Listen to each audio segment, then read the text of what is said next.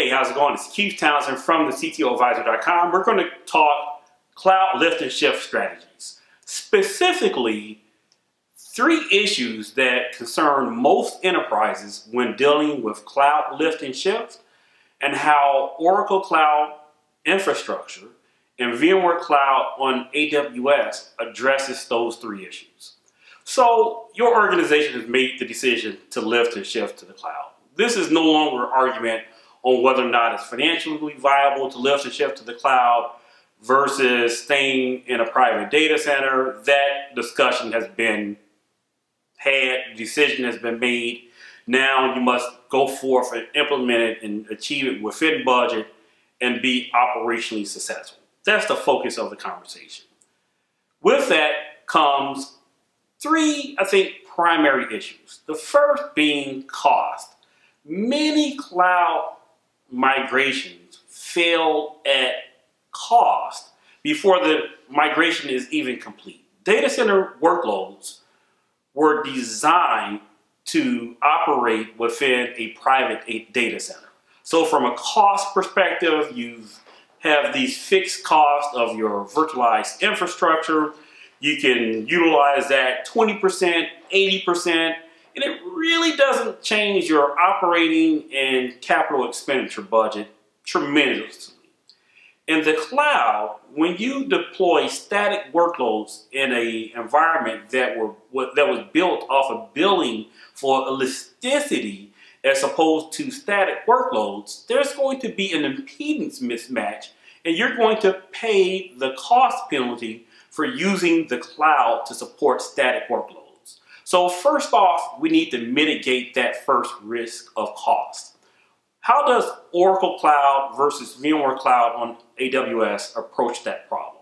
Well, we did an earlier video for the VMware Cloud on AWS compared to EC2.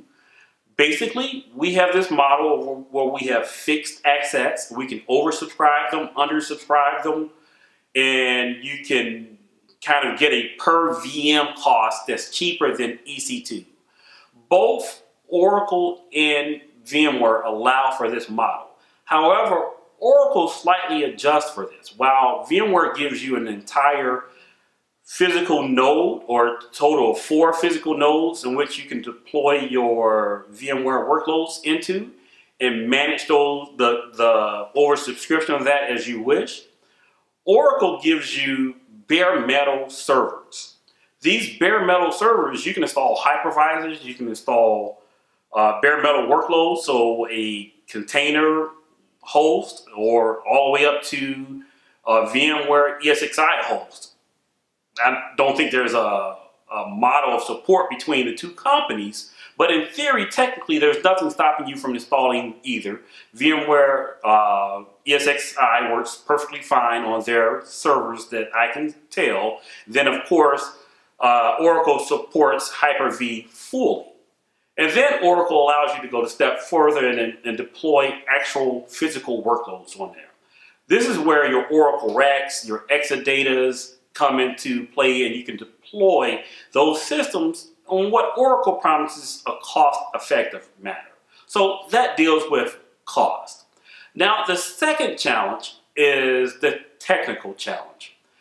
Will the workload run within the private cloud? The private cloud workload rather run in the public cloud. A VM is a VM, whether that VM is running on KVM, Oracle's VirtualBox or hypervisor, or KVM, or Hyper-V, VMware ESXi.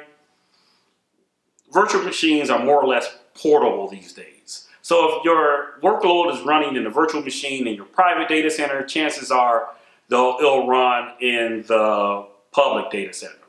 The one concern that many organizations have is mainly around performance.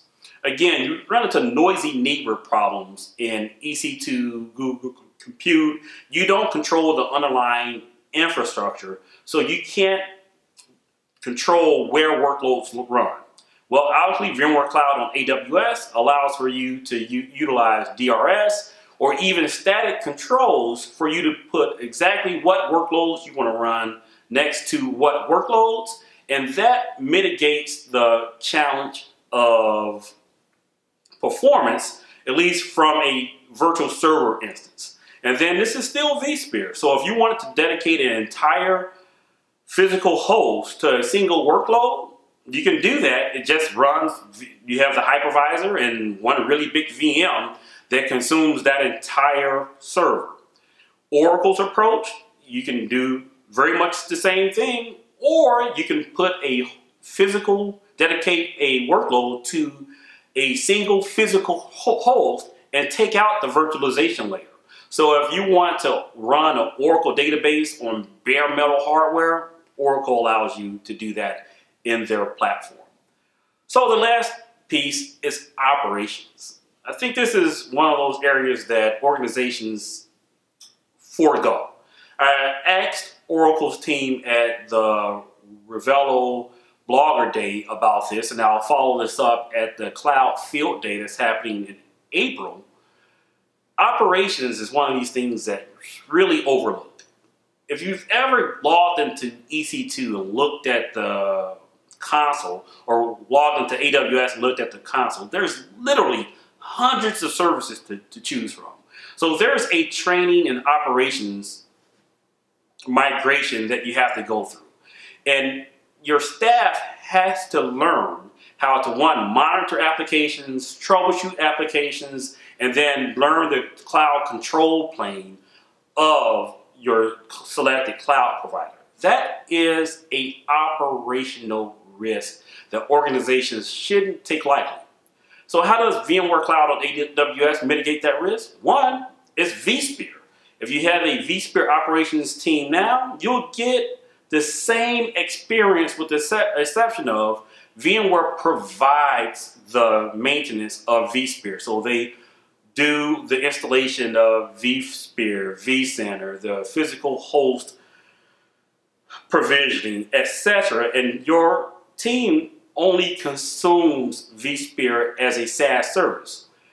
Changes the operations a little bit as the mindset has to shift from consuming infrastructure as a provider and now consuming infrastructure as only a consumer. Mind shift a little bit, but the learning curve is nowhere near as steep as going to Google Compute, EC2, or Azure natively. How does Oracle do this? Well, you're getting bare metal servers. One big question we had at Oracle is, you know what? Do we have to use Oracle tools? No, Oracle is specifically going after lift and shift type of workloads where you can take your existing operations and applications and place those on bare metal, which allows for the mitigation of the risk from having an impedance mismatch, similar to the impedance mismatch we got with cost with operations. If you have other options, I'd love to hear about them. You can share them with me in the comment section below. If you're listening to this as a podcast, that's right, the CTO Dose is now available as a podcast. You can reach me at CTO Advisor on Twitter or go to the website, thectoadvisor.com. Talk to you next, CTO Dose.